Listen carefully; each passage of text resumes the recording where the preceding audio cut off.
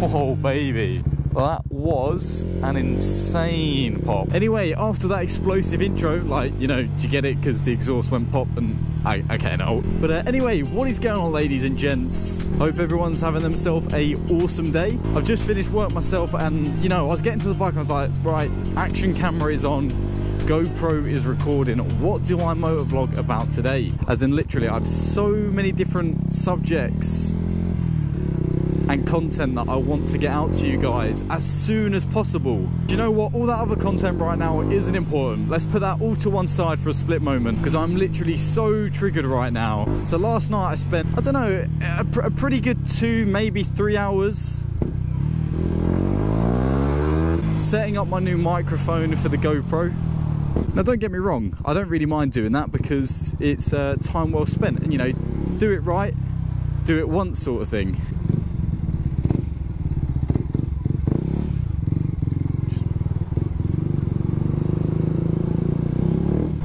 But it was literally so much faffery. I had to sort out the cable management because obviously you've got the GoPro, but the case for the GoPro doesn't have a hole for the adapter for the microphone. So first things first, you need to obviously make a cutout so that you can still protect the GoPro and use the USB to microphone adapter.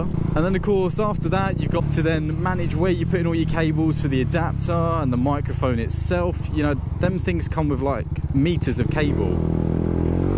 I don't need meters of cable. Then of course you've got mic placement, and then you've got setting up your dead cat, because we all know no one likes wind noise. So of course if you're not purchasing some sort of boom, then obviously you need to, you know, it's simple and easy enough to set up your own dead cat. And then you've got trial and error. You test it, you see how you get on, and you adjust as necessary. But not just with the GoPro I have these issues. I had it with the drift. It's just so much faffery. But anyway, the GoPro's set up now. Those of you who follow my Instagram, you already saw the photo last night.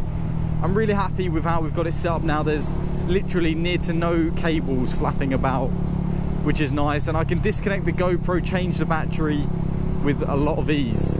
In regards to mic placement, I might sort of vary that up depending on how well the audio comes out.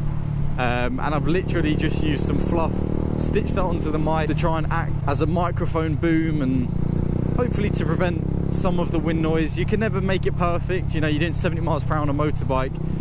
Try putting your head in the helmet and see what it sounds like. It's not great.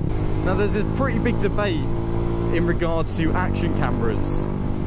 You've got two big companies. You've got Drift Innovation, which do the drift models. You've got the HD, the 1080p, the Stealth. They're soon to release a 4K model as well, I believe. And then you've got GoPro. Now, if you've not heard of either of them two, you've been living in a basement your whole life. They're both really well-known companies. GoPro probably more popular personally. Now the great thing about the Drift is you pop it on the side of your helmet, you plug a microphone in, and boom, it works. Now the GoPro's fancier, but it's a lot more faffery. And you know, the adapter's £15, everything's so expensive. You're paying GoPro price for batteries, for spare cases. The expense list just goes on. It just annoys me. It annoys me so much with how much time I have to spend messing about with that sort of stuff. It should be simple, guys, you know? And I guarantee there is people that can just spend 5 minutes and do it. Meanwhile, there's me spending my whole evening just trying to set up a microphone. But on a positive note, the audio does sound much better, and in the long run, my life has just been made a hell of a lot easier. I put the GoPro to nighttime mode, but like low light settings, but last time when I tried this, my camera just literally focused on the dashboard. To be fair though, the fun has literally just begun. I still want to get another external microphone, something to put in my bag or inside my leather jacket, just so I can capture literally crisp engine sound. So really, I guess this is just the beginning to a journey, but you know, getting these things right are very important for video quality. But it just freaking annoys me, man. Oh man, how I could do with a double decker right now. Double bloody decker. The bike is pure filth at the moment. It is literally my workhorse, my daily. But she goes strong, she goes cheap. We're all winners here. So what I'm basically trying to tell you guys is if anyone tells you, get a GoPro, really easy to set up, 30-second installation, they're lying. For motovlogging anyway, it's a real hassle with the mic adapter and then the microphone placement.